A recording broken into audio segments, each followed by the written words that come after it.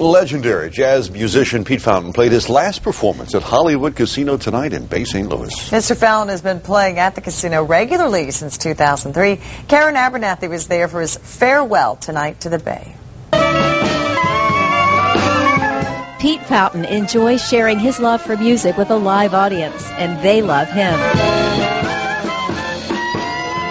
His fans and his love for the Gulf Coast area have kept this internationally known jazz icon coming back to Hollywood Casino week after week.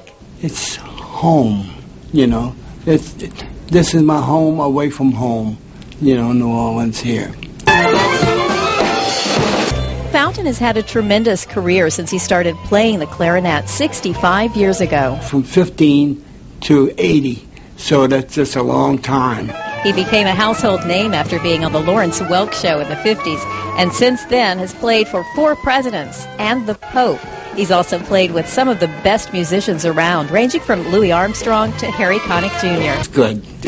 It's a good life, and I hope I can still go on another about 2 years. I hope. Still going strong, and while Fountain is leaving Hollywood Casino, he's not leaving the music he loves. At 80, he may be slowing down, but he's not ready to retire. I'll be tooting, you know, not that much, but you know, I'll be tooting.